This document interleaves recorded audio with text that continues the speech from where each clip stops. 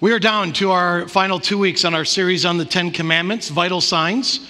One of our directives here at TFRC is biblical obedience. Scripture is the primary lens we use to determine how we live. In medicine, vital signs are indications of essential body functions, pulse, blood pressure, temperature, respiratory rate. They let us know if we are doing okay physically, and likewise, the Ten Commandments can be vital signs for following Jesus. They can tell us how we are doing in our faith in Jesus. Now, our culture is always tempting us to live by worldly values, and so we want to ground ourselves in biblical right and wrong, and a great place to start is the Ten Commandments. Now, we are saved by grace, not works. Obeying the Ten Commandments is not grounds for salvation, but Jesus affirmed the Ten Commandments, Jesus lived by the Ten Commandments, and he calls us to do the same. So using the Ten Commandments as vital signs indicate what is influencing us more, God's word or our culture.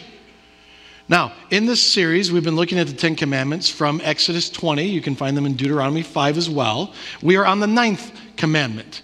And the scripture for this morning is Exodus 20, verse 16, and Acts 6, 8 to 13. You can go ahead and turn there in your Bibles. Exodus is the second book of the Bible. The book of Acts is right after the four Gospels in the New Testament: Matthew, Mark, Luke, John, and then Acts. You can also look these passages up on your phone if you would like. But Exodus 20 gives the 9th command, and Acts chapter 6 introduces Stephen becoming the first martyr of the church. Our scripture reader for this morning is Sarah Kazer, and so Sarah, go ahead and make your way on up to the podium. As she does, I'm going to ask if you're able, please stand and face the center of the room. We stand because we believe this is the Word of God, and we read from the center of the room to remind us that Scripture is to be central in our lives. And so, Sarah, whenever you are ready, please read from Exodus 20 and Acts chapter 6. Exodus 20:16. You shall not give false testimony against your neighbor. Acts 6, 8 through 13. Now Stephen, a man full of God's grace and power, performed great wonders and signs among the people. Opposition arose, however, from members of the synagogue of the freedmen, as it was called, Jews of Cyrene and Alexandria, as well as the province of Cilicia in Asia, who began to argue with Stephen. But they could not stand up against the wisdom the Spirit gave him as he spoke. Then they secretly persuaded some men to say, "We have heard Stephen speak blasphemous words against Moses and against God." So they stirred up the people and the elders and the teachers of the law. They seized Stephen and brought him before the Sanhedrin. They produced false witnesses who testified, "This fellow never stopped speaking against this holy place and against the law." Sarah, thank you very much. You may be seated.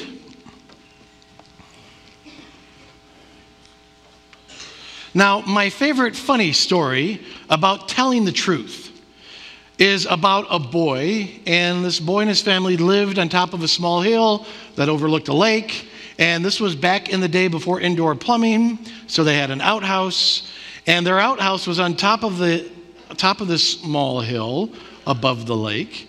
And one day the boy was walking by the outhouse, and he thought, I bet if I push that outhouse down the hill, I could get it all the way to the lake. Now, he knew that he shouldn't do it, but the temptation just got the best of him. And so he looked around, make sure his parents weren't anywhere nearby, and he got a running start, and he pushed the outhouse as hard as he possibly could. And sure enough, the outhouse started to fall down the hill, and it got enough momentum as it tumbled down the hill that it made a loud splash when it got to the lake. Now, the boy was both thrilled and scared, and he just quickly ran away. And as the day went by, the boy did begin to feel guilty for what he had done. And his father came to him later that day and asked, "Son, did you push the outhouse into the lake?" And the son was grieved with guilt, and he thought about the story of George Washington and cutting down the cherry tree, and George Washington telling the truth to his dad. And so this boy said to his dad, "Like George Washington, I cannot tell a lie. I did push the outhouse into the lake." And the dad said sternly, well, son, for the next month, your chores are doubled and you are no longer allowed to play with your friends for that month as well. And the boy protested. He said, but Dad, when George Washington told the truth, his dad didn't double his chores or keep him from his friends. But the dad said, well, yeah, but George Washington's dad wasn't in the tree when he cut it down.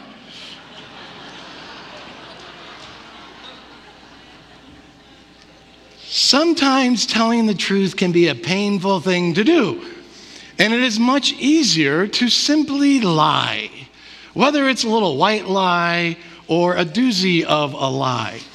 Now, when it comes to the weight of our words in regarding to being a false witness, I just want to begin with a clarification of what this command is addressing. What is breaking the 9th command, where it says in Exodus 20, you shall not give false testimony against your neighbor. Now, this command often gets misquoted as you shall not lie. That's not what the Bible says. It says you shall not give false testimony against your neighbor. Now, a couple of weeks ago, I clarified the command do not murder, because sometimes that particular command gets translated as do not kill, while murdering and killing are not the same thing. Murder is a kind of killing. All murder involves killing, but not all killing is murder. Well, likewise, this command doesn't say you shall not lie. Lying is just not telling the truth. So if I were to say, hey, look, my shirt is red, well, that's a lie. But saying my shirt is red is not breaking the 9th command. The 9th command is a prohibition against false testimony. Now, false testimony is a kind of a lie. So all false testimony involves lying, but not all lying is false testimony. And I'm not saying lying is okay. I'm just clarifying what the command is. We have to understand, the command before we can obey it, right? So, false testimony is not just lying, it's a kind of lying, but it's also not quite the same thing as gossip. Gossip is spreading rumors about someone else. The truthfulness of the rumor is in question, but it's not necessarily spreading false information. You are simply sharing something that you have heard. Now, gossip is also prohibited in the Bible. We are not to be gossips.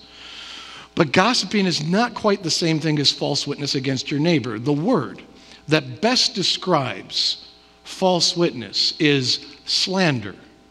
Slander is a false and damaging statement about someone else. Slander is sharing something that you know isn't true, and slander is sharing something that you know will hurt someone's reputation. In fact, hurting someone's reputation is the motivation behind slander. For whatever reason, you want to tear another person down. You want to hurt their reputation. And maybe the reason is jealousy or revenge or greed. So you intentionally share something that is false and damaging to another person. It could also be a way of self-preservation, where maybe I've done something wrong and this other person over here knows about it, so I'm going to slander them to keep the focus off of me. Some of you have noticed that I've been driving a different car, and I know that you've noticed it because many of you have talked to me about it. Hey, I see you driving the little black car. What happened to the white Expedition? Now, telling someone that I'm driving a different car, it's not slander and it's not even gossip, because the truth of that is not in question. I'm driving a different car. Now, if someone said, well, Pastor Chuck bought a new car, well, that would be a rumor, because you don't know that I bought a new car. I could have been renting it. I might have borrowed it. The truth of that is in question. So that would be a rumor. Maybe it's borderline gossip. That's a pretty harmless example of gossip, because if you're gossiping about me buying a car, your life is pretty boring, right? So, but if someone were to say, Pastor Chuck stole the car, well, that's slander. It is false and damaging to me. False witness isn't just lying, it's not just gossip, it is slander, making a false statement in order to hurt someone else. Just to put your mind at ease, I still have the white Expedition. We bought that black car for my daughter, just in case anyone's wondering. Now, we live in a culture where rumor and slander, they get intermixed. We love hearing juicy things about other people, whether they are true or not, especially if those other things make people look bad. Now, we will complain, oh, the traditional news media, all they ever do is report bad news. But come on, why do they only report bad news?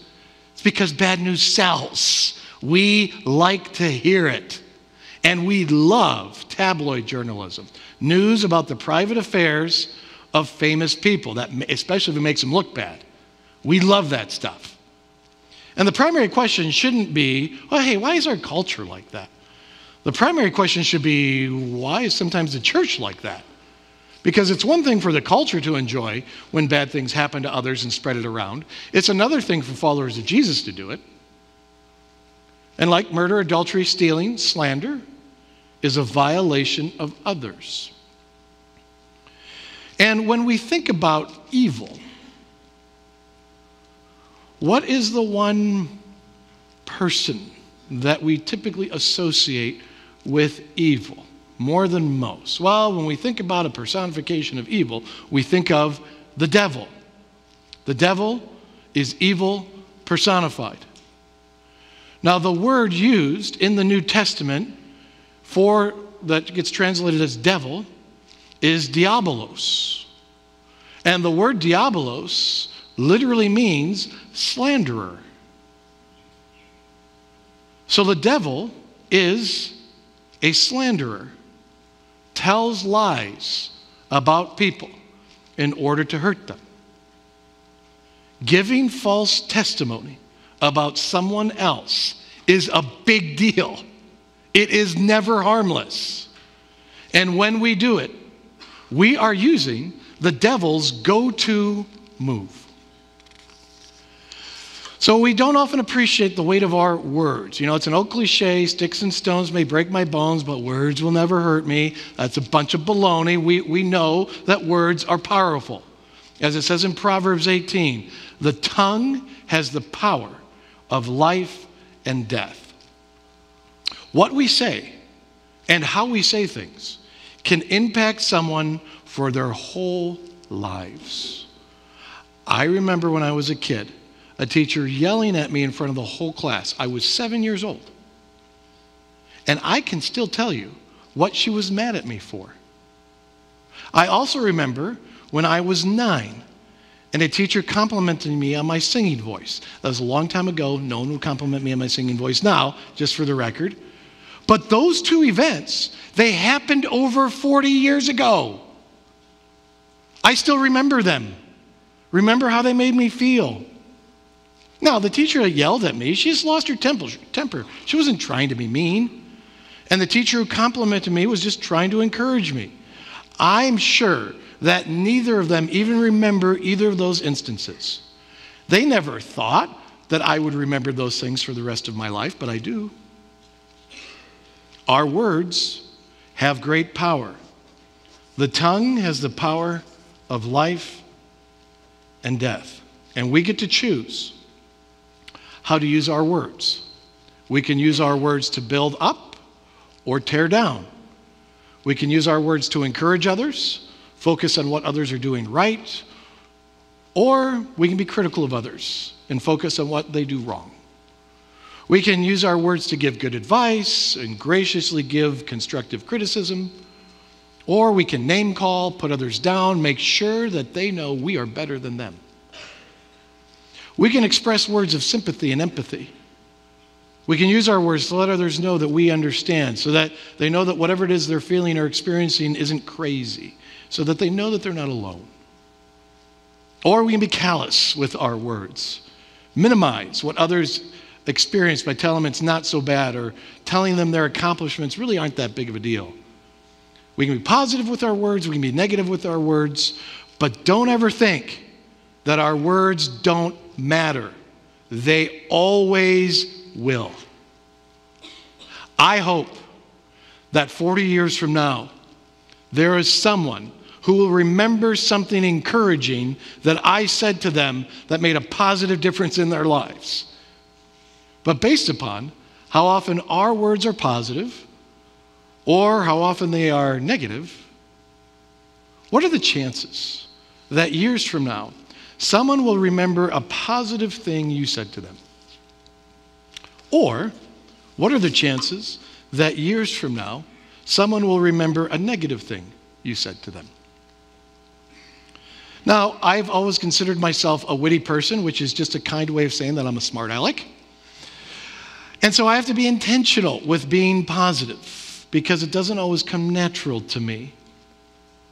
And a caution for all of us is to not minimize the power of our words. We must be intentional.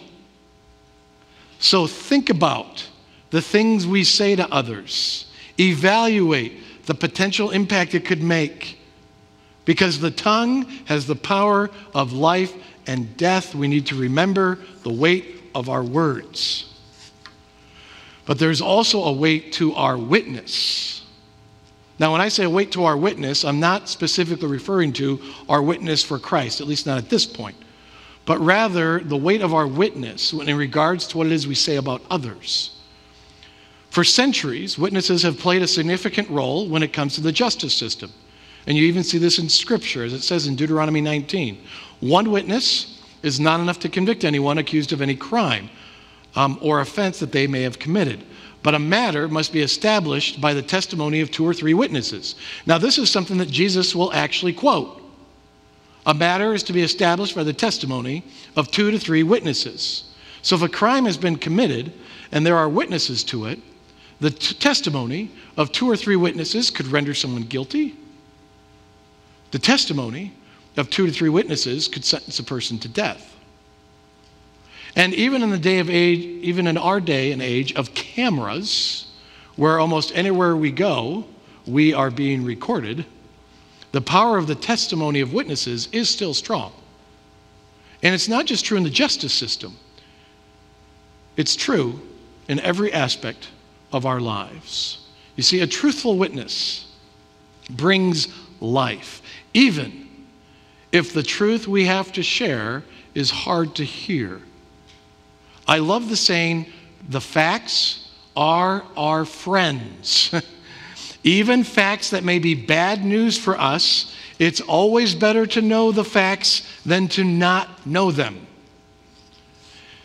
Proverbs 27 says, wounds from a friend can be trusted, but an enemy multiplies kisses. Meaning, an enemy will be more than happy to tell us what we want to hear, but it takes a real friend to tell us the hard truth. And if a friend of yours thinks you are wrong about something, and they are able to tell you in a kind, truthful way, those people are invaluable. A friend who can tell you the hard truth in a way that you can receive it, those are the rare people that you need to keep around. Because they are for you, not against you. And they're willing to tell you something hard to hear because they care about you and believe it will help you. See, truthful witnesses bring life. And a false witness brings death. It's called character assassination. When you don't tell the truth about someone else, when you lie about what they did or didn't do, again, like murder and stealing, you violate them. You violate them by attacking their reputation. And attacking someone's reputation is just another way of negating their existence. When someone has a bad reputation, well, their opinion matters less. What they think or say matters less. They matter less. And it can literally lead to death. Going back to Acts chapter 6, where it said, now Stephen, a man full of God's grace and power, performed great wonders and signs among the people. Opposition arose, however, from members of the synagogue of the freedmen, as it was called. Jews of Cyrene and Alexandria, as well as the provinces of Cilicia and Asia, who began to argue with Stephen, but they could not stand up against the wisdom the Spirit gave him as he spoke. Then they secretly persuaded some men to say, we have heard Stephen speak blasphemous words against Moses and God. So they stirred up the people and the elders and the teachers of the law. They seized Stephen, brought him before the Sanhedrin, and they produced false witnesses who testified, this fellow never stopped speaking against this holy place and against the law. So Stephen is performing these great wonders and signs, and this opposition arises, but they can't stand up against his wisdom.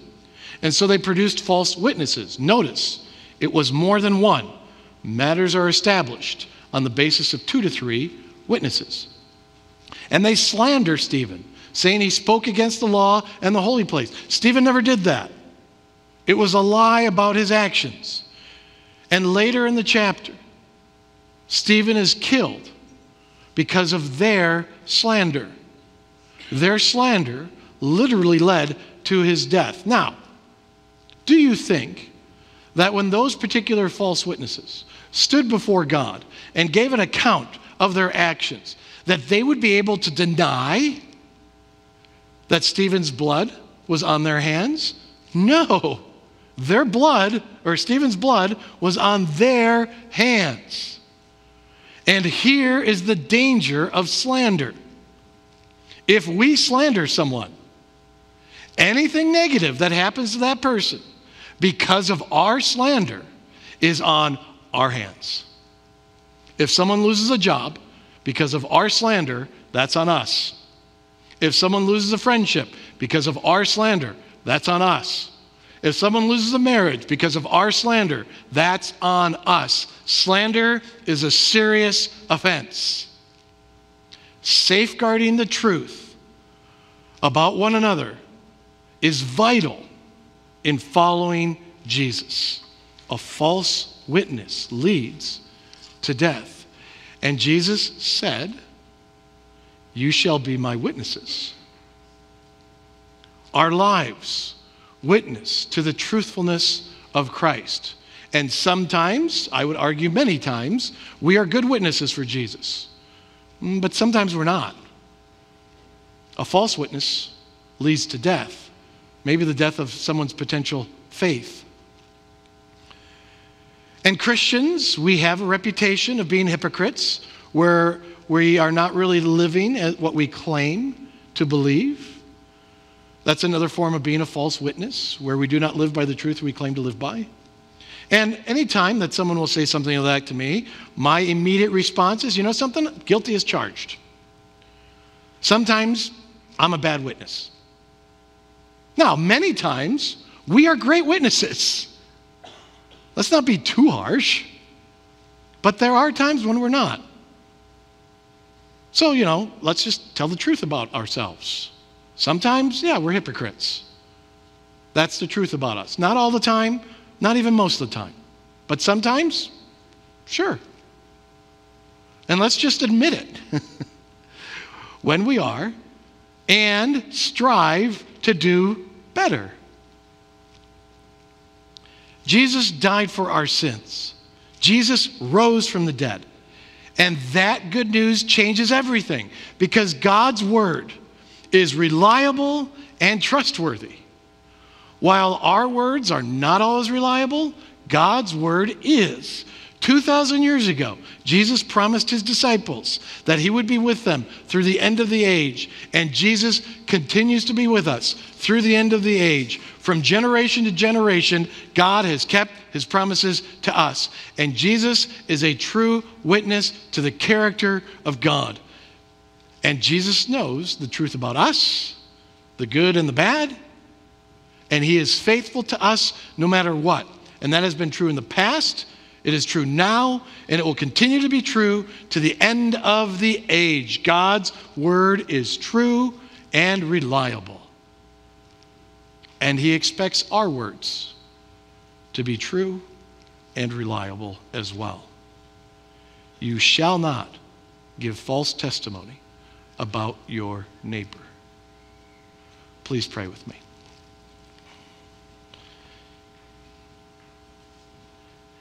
And Lord, I would ask that you would make us mindful of the things that we say. Lord, give us eyes to see the potential good or harm that our careless words could cause. And help us to be intentional. That whether we're just being encouraging to someone, or whether we're sharing a hard truth with someone, or whether we're talking about someone, that we would be truthful in our words. And it's in the name of Jesus our Lord we pray. Amen. Receive God's blessing. May the grace of our Lord Jesus Christ and the love of God and the fellowship of the Holy Spirit be with you all. Amen.